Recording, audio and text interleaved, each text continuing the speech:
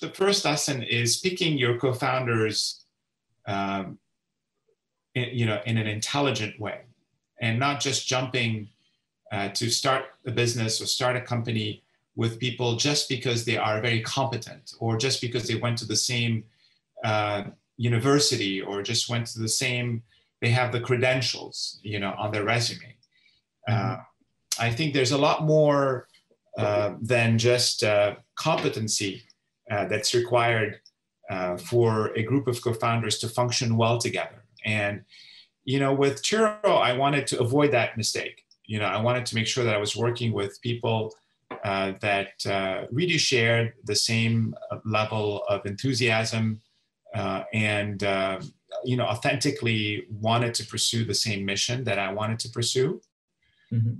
And, I thought I'd do a better job this time as a leader, because I've learned a lot about, what it takes to be a successful leader. And obviously we all make new mistakes, but I was determined not to make the same mistakes. So 10 years later, I jumped back into starting a company, and, I'm really happy that I did it, because I could see a material improvement. I think that there's definitely a huge change this year that we've seen. I think the concern about health and safety has had a dramatic impact on public transit and on ride sharing. We see the traffic, in public transportation and ride sharing networks down, 60, 70, 80% year over year. And I think people are just concerned about their own health. And when you're concerned about your own health, you're going to try to avoid, being, close to other people, right? In the same confined space. So that has dramatically impacted, public transit, has dramatically impacted ride sharing.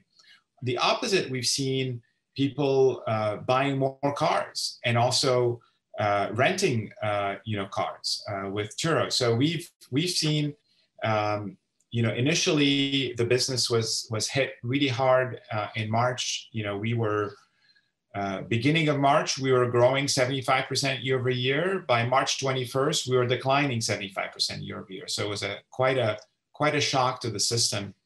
But then, fast forward, Q2 ended up being pretty strong. We ended up being down only 25%. And then Q3, we're up 20%.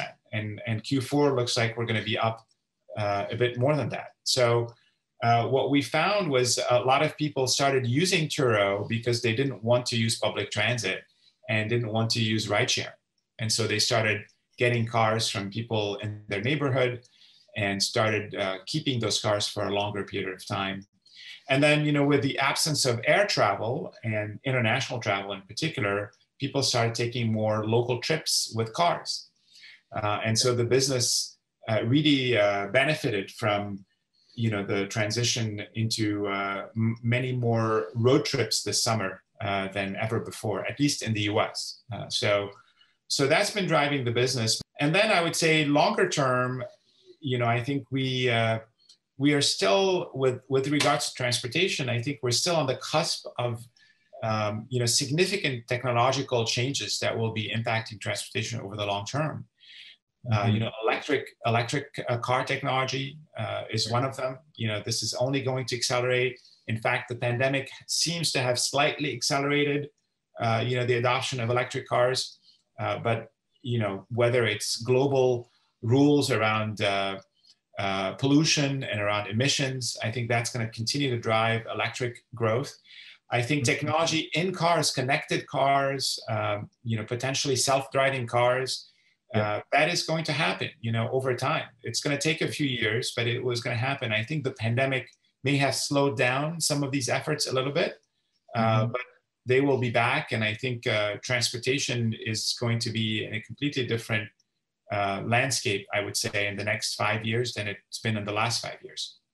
Great questions. I think both of these are very exciting developments, electric technology, electric car technology, as well as self-driving or autonomous driving cars.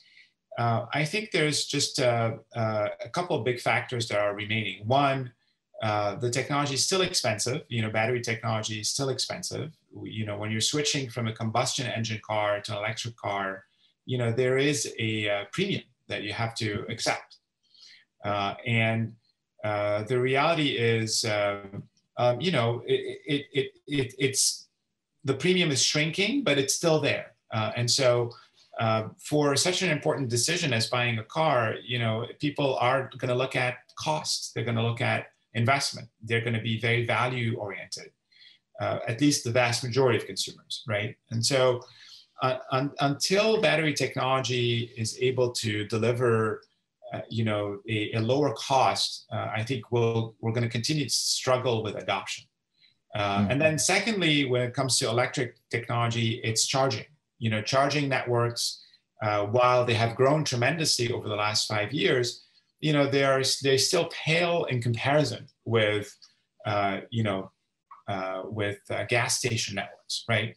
And so there's going to continue to be a slow evolution and transition into electric car technology as battery costs are still high and then charging networks are still relatively underdeveloped. But as I see it, in the next 5 years, we're going to close the gap on both of those elements. And so, I could see how in 5 to 10 years from now, the majority of new cars being sold will be electric.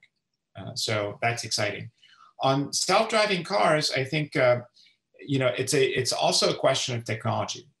As you know, there's different levels of autonomy from L1 to L5. Very excited to see the announcement by Waymo earlier this month with a new robo-taxi network that is being tested out now without any drivers. So this is like an incredible accomplishment by Waymo. I think it's if you see the reality of that network, it's very, very limited in terms of size, and it can really only work in certain weather conditions on certain roads. And so in order, I think, for self-driving to be much more of a mass market value proposition, the technology again has to evolve further in order for, cars to be able to, deal with less urban areas, more challenging weather conditions.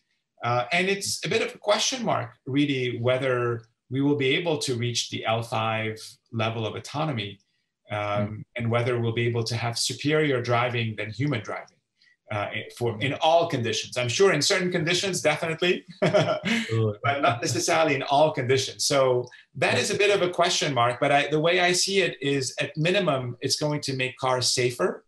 And as you know, many people die every year because of car accidents. And so if we can leverage this technology to make driving safer and the road safer, I think it's a huge win for humanity at large.